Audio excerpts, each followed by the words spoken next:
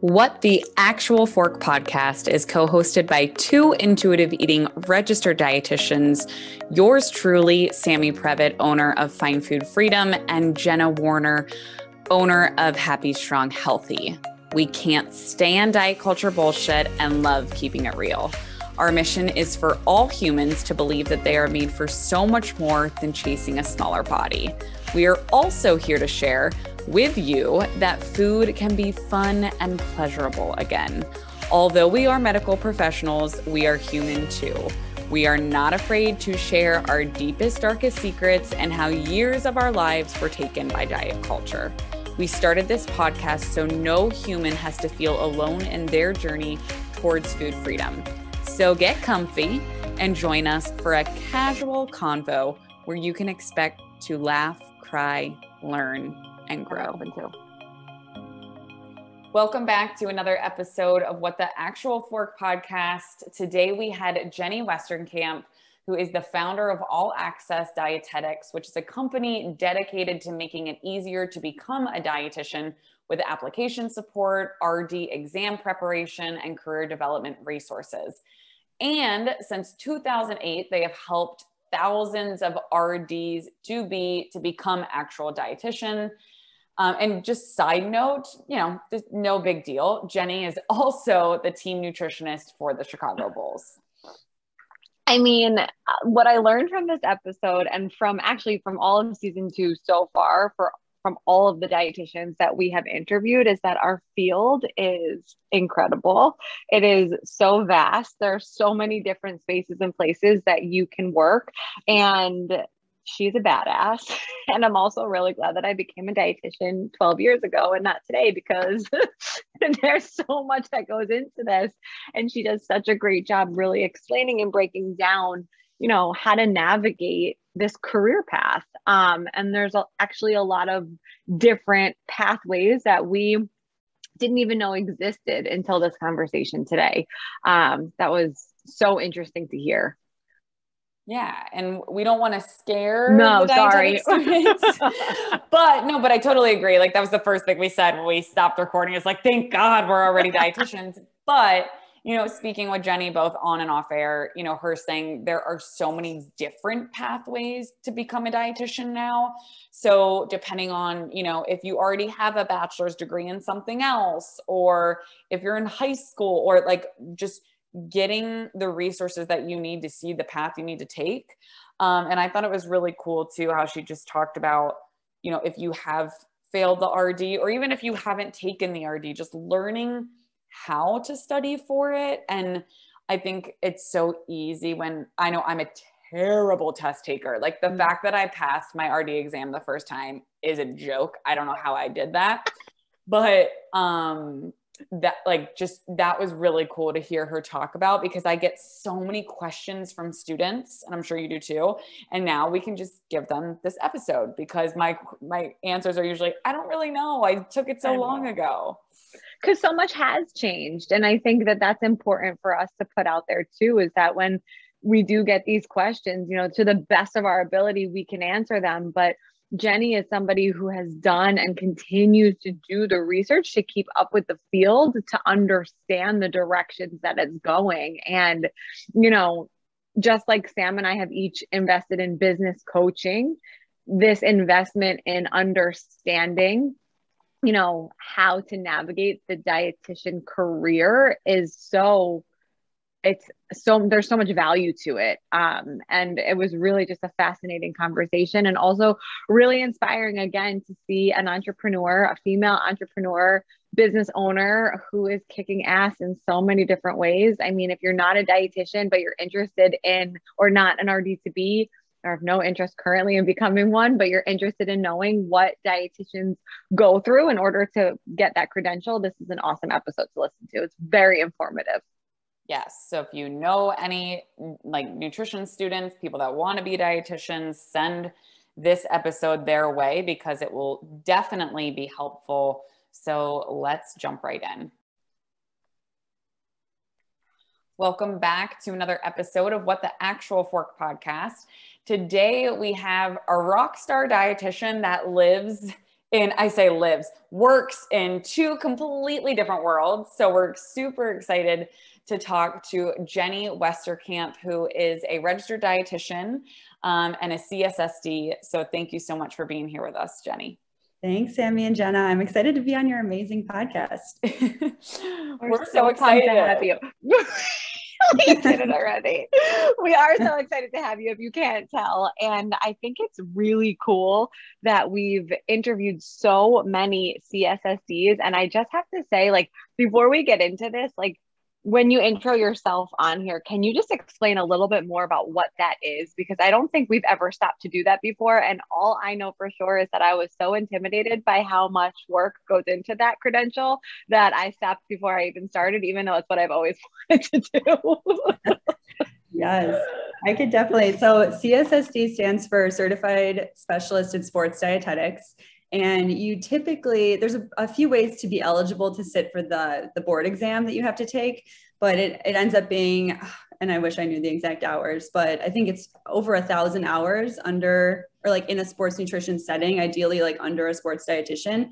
And then, or you can get a master's and have that count towards some of your hours too. And then from there, you still need the field experience, but then you take that board exam, the CSSD exam, and then you can call yourself a CSSD, and you have to retake the exam every 5 years. So I'm due for another one pretty soon here, but yeah, there's study guides and research papers, position papers you can take to study and prepare for that and pass it. Amazing. Okay. Thank you. so much work that goes into that. I know we all know a few CSSDs here, and just like the amount of work and the exam and everything is crazy. So obviously, Jenny, like we said, you have like two different worlds that you work in, one being All Access Dietetics, where you work with nutrition students and really get them ready to, become RDs in their dietetic programs. But then you're also the sports dietitian for the Chicago Bulls. So we would love to just start this podcast. We have so many students that listen and just so many people interested in the field of dietetics. How did you get to where you are today? And how did you pave this way so successfully in two totally different arenas? Okay, I'll try to be brief with this story, but yeah, I mean, I became a dietitian in 2009. So I've had many, many years. This was not an overnight thing by any means. I would say in the last 5 years is when I finally figured out, okay, I'm doing All Access Dietetics and sports nutrition, and that's it. But much of my career was exploration. I'll just say that. But to begin, when I was going through the process of becoming a dietitian, I was applying to dietetic internships, and I realized that whole process was way too hard, way too stressful to figure out where to apply, how to do your application, how to stand out, all that stuff. So it was actually with a friend, another future dietitian. Her and I, we decided to start, at the time it was called All Access Internships. So it has since changed its name to All Access Dietetics because we've grown and expanded. But at the time it was like, we just really wanted to help people get through that stressful process. And it became the go-to spot for future dietitians, which has been such a dream come true. I've worked on it so hard in the last, 13 years now. And it's finally, I have a team, and we've expanded to not only internship applications, but RD exam prep and then career development. So it's just been a really wonderful thing, making a lot of impact in the field of future dietetics. So that was a long journey. Like I said, not an overnight success. Almost gave up on it about 5 years ago. Got a business coach that helped me figure out the model and just the structure and leadership and everything. And it's been cruising ever since. So I love it. That's my full-time job. And then my secret identity, I guess, is, well, it's a secret identity on both sides. The people at the Bulls don't know about All Access, and people at All Access don't really know about the Bulls sometimes. So I have always been in pro sports. I started as a student intern for the Chicago Blackhawks dietitian. She hired me once I became a dietitian. I said that I would help her run her business. I was an office manager in high school, so I had some good administrative skills. And so I got my foot in the door with her and spent 4 years with the Chicago Blackhawks as her assistant, worked with the minor league team there, and then hopped over to the Chicago Cubs, ran the minor league nutrition program, started it from scratch in 2016 and 2017, and then got a call from the Bulls. The second time I tried to get the Chicago Bulls job, I got rejected in 2015, got another chance in 2017 with some personnel changes. So I was able to start, and that was really my dream job, was getting the Chicago Bulls. I grew up as a 90s Bulls Michael Jordan fan, and was able to take on the role of team dietitian. I've been there. I'll be going into my 5th season. Love it. It's very manageable. I go in once or twice a week in season and work directly with the players.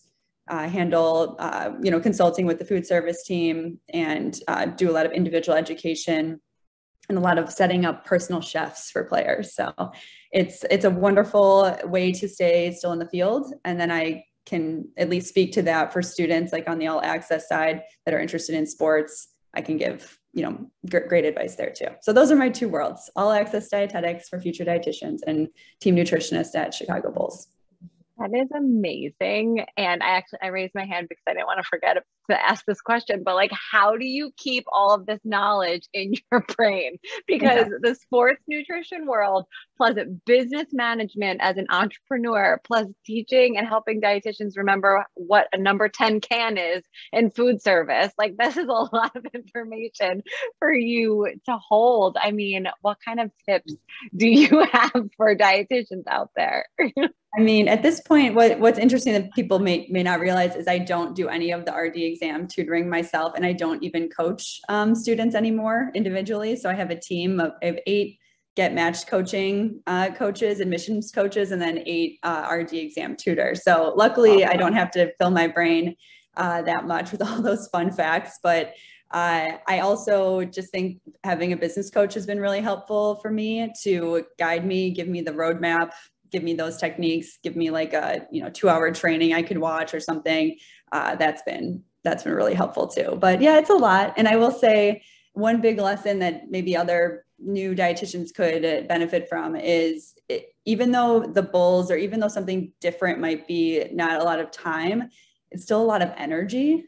So I find myself actually getting really tired over less amount of hours with the Bulls, for example, because it's taking so much energy of my brain. And then that's a good thing. I'm more challenged actually in that. There's always more vegetables that could be eaten on that team. And so it's like an energy management thing too, that I work on. That makes so much sense when you're, like you said, using completely different parts of your brain and managing everything. I do want to shift a little bit to All Access Dietetics. And this, I know, like you said, you're kind of overseeing it all, and now you have coaches that you're implementing, but I would love to ask you, because I get so many questions from students about the exam, about programs, which is hilarious because I'm like, I don't know, like it's so different from when we applied, like it's a completely different thing. So how has, and I know this is a very broad question, but how has the test changed over the years, or how has the programming changed over the years? Like how competitive is it? What's different from, let's throw back to Jenna, when did we like take it? I don't even know. I just got an email actually from the Academy yesterday that my digital credential is now available, and I passed my test in 2010. So It's been a long time. Yeah, we're back in like 2010, 2013-ish area. So what's changed since then?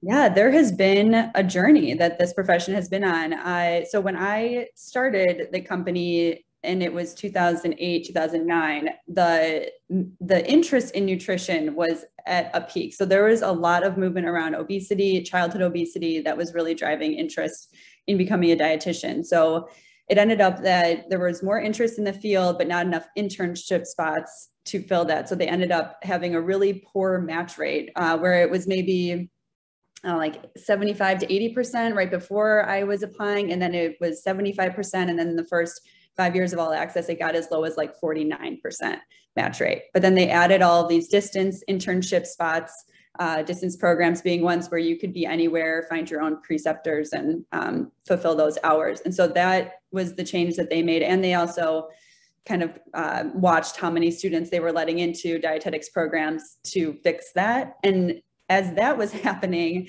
then around 2017 is when they switched the RD exam to a new, they switch it every 5 years. ask employers, what skills entry-level dietitians need. And they take that information plus, information from their education curriculums and things, and they update the exam. And at that time, that's when the pass rate went from like 80% to 66% pass rate. And then it goes down as people continue to try to pass the exam. Repeat test takers have a 30% chance of passing, which is not great. So we saw it getting a little better with the internship spots. And then now it's really been a RD exam problem, which is mainly why we added an RD exam division to All Access Dietetics. And that's why we changed the name from internships to dietetics. So we could help with that problem now too. But I will say in the future, so now we're coming up to 2024, where they're changing the requirements to become a dietitian to include the master's degree, which now there will be like 8 different pathways. I'm exaggerating, but there really will be many pathways that someone can take depending on their education background. But I do think there is some excitement around this, because you can get people that maybe are in a bachelor's degree that they were not excited about for whatever reason, and get into to become a dietitian much easier than it has ever been before. So if someone wanted to change careers, maybe they were a finance major, they tried it out, had a BS in finance, and they didn't love it, they would have had to go back and get a DPD program, maybe 2, 3, maybe even 4 years, another bachelor, and then get an internship or a master's internship. And now they just need a few prerequisites and a 2-year MS plus internship, and that would be way easier. So to me, that's a little bit exciting, because it's now easier for people than it has been before if they have a bachelor's degree.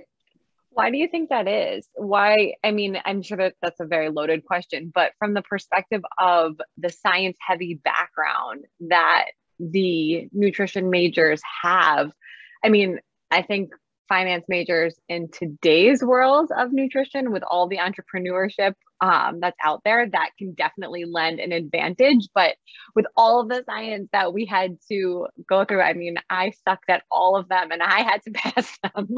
Why is this changing now? I know. Yeah, you don't want to know, but there's definitely a pathway that exists now, like a program that does not require organic chemistry to become a dietitian. So I know, and I got a 24% in organic chemistry without the curve, which was crazy. But can I just tell you that, and this is for all the RDs to be listening, I hope this inspires you. I just remember taking my test to get into Penn State, to see where you were going to fall in your classes when you got there. And with science, I had to take a pre-test about chemistry to see which chemistry I was going to go into. And my dad and I were together, and he was like, Jen, you suck at science. Don't try and pass this. Don't try and ace this test, because then you're going to have to start at a higher level chemistry. And I failed the test, and I started in high school chemistry in college. Oh, okay. Crazy. So this is really hurting my heart right now. Oh gosh, I know. So I've talked to a lot of educators, a lot of directors of future education model programs, and it is a harder curriculum. It's a graduate level curriculum, so it will be more difficult than your undergraduate DPD classes, right? But it is accelerated and it's integrated to where you are doing, for most programs, of course, there's some exceptions, but you are doing your classwork plus the rotations at the same time, so that you can more actively learn and apply. And so they think like that. And this is a model that's used in other healthcare professionals education. So they think between that, the more accelerated graduate level courses, and even this idea of being student-centered. So it's not that you have to get X amount of hours in a certain rotation anymore. It's that you have to meet certain competencies. You can move on if you meet those, or you stay longer until you meet those. So it's definitely a different structure, different model that they're changing it to. So of course, I'll never go through that, so I don't know from firsthand what that's like, but we've been trying to talk to students and talk to directors to figure that out. That's awesome. And it's good to hear that there are other directions, because there are so many. It's funny how many dietitians we run into in the field that, they're in their later years in life and they had to go back, like you said, and do another 4 years of an undergraduate degree, when it's maybe they didn't need to do that and they could have still been a kick-ass dietitian and they still had a great education. to lean on. And like you said, just fill in those prereqs. Mm-hmm. So I want to go back. I think you said it was, and you can tell me if I'm wrong, but you said it, I think it was 2017 was that drop from the 80% to the 66% pass rate with the exam. Any reason why that is, if they're always updating it? I also have students, I would love you to myth bust this. I have so many students that are asking me, they heard there's a switch coming in 2022 and they're like, should I hold off and take the exam? I heard it's going to be easier. So I would love you to touch on that myth. And then also, what's up with this 30% pass rate the second time? Do you think that's like psyching themselves out? So any tips and myth busting you can do related to the exam? So I think first, like, why did the exam get harder to pass like the second time or after that change? There's no indication of really why. Like, CDR has not come out and said, here's what we did. They're very clear on what their outline is, what topics they're covering, what percentage is covered in the exam. So they're not really hiding anything. I do feel like as the profession continues, this idea of clinical judgment, personalized approach to nutrition, kind of like knowing the critical thinking skills, essentially, is what I think has increased in the exam, at least from what I've heard people say. It's not so much about you have to know these fun facts, it's really about the application of those. And so I think the questions, there's harder questions because students, and maybe because of the way internships are now, or like distance internships are harder to control the experiences that someone is getting. But, I think there's just that lack of critical thinking building that is more of an issue now, and that's being asked more in the exam. So that's my general thing. And that's why you have to study in a different way than like a college exam. You have to study in a way that prepares your critical thinking for it. So to go into, do I think the exam will be harder or easier in the second switch? Again, no indication of one or the other. CDR has not said, we made this harder, we made this easier. Like, there's nothing. All you can do is look at the past stats and guess that it could get harder because they are trying to accelerate, advance the field, make it harder. Whether I agree with that or not, that's a whole other thing. But I do think there's just a higher level of critical thinking that they're expecting from entry-level dietitians. And I'm not sure, and I don't want directors to be mad at me, but I'm not sure that curriculums in these programs have caught up to that. And so that's where you see this disconnect between like the real world that the exam is testing for and then education. And there's always been a gap there. And I think that's a gap in like all areas of all fields of everything, right? So that's what we teach people, how to navigate that gap and build their critical thinking skills through what our method is, which is called the Study Smarter method. But then your final question, I think, was...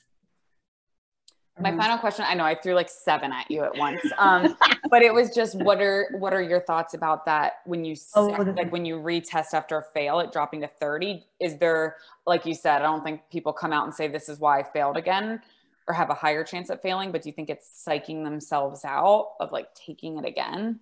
So I do these free coaching calls, like 15 minutes, RD exam advice calls. And I have talked to hundreds of students that have failed at this point. And it was so helpful for me to spend the time to do that because I really wanted to fix this problem. And I still do them, now. But I think, first of all, the stats a little confusing because you're taking a pool of people that have already failed and then putting a rate on them. So they're already set up to, not do well, right? So that's one thing. But I also think that people think after 1 time or 2 times, they are not changing their method. They just think they need to study longer and harder and more hours.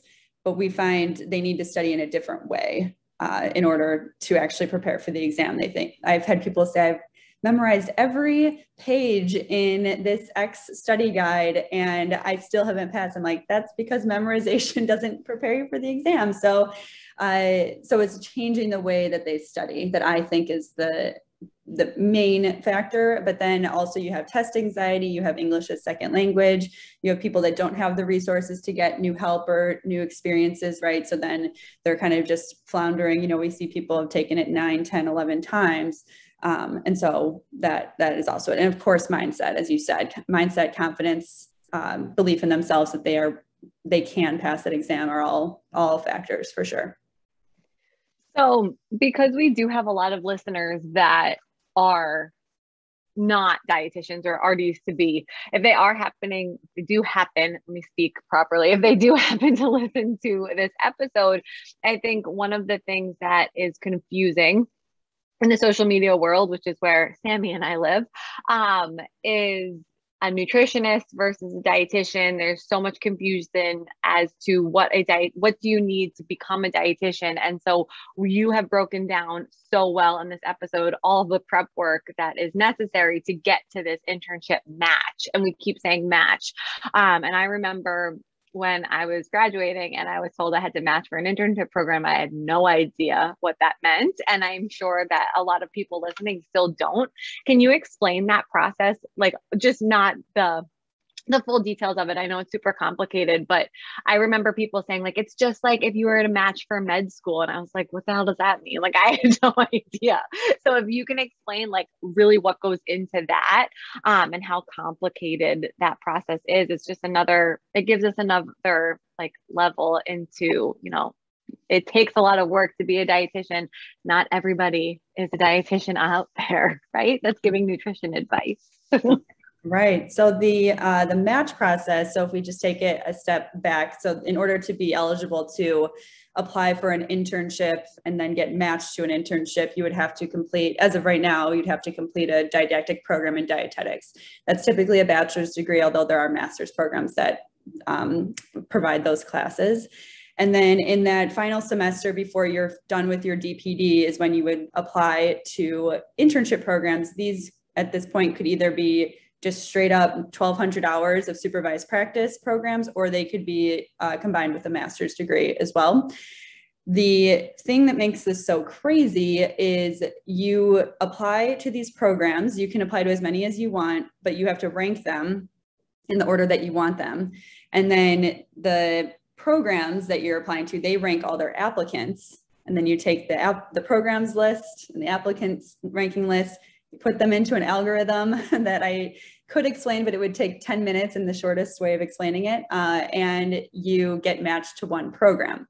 Now it's also concerning because you have programs, especially, oh my gosh, like for example, New York programs, there's like New York Presbyterian, NYU, extremely competitive where they're getting 100+ applicants for maybe, and I'm just making up the numbers, I don't know them exactly, but like 100 to maybe 10 spots.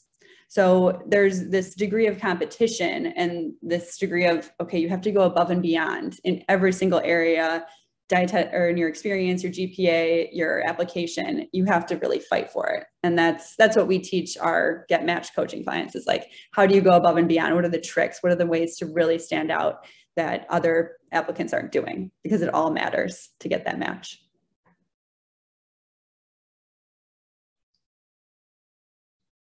We're both speechless.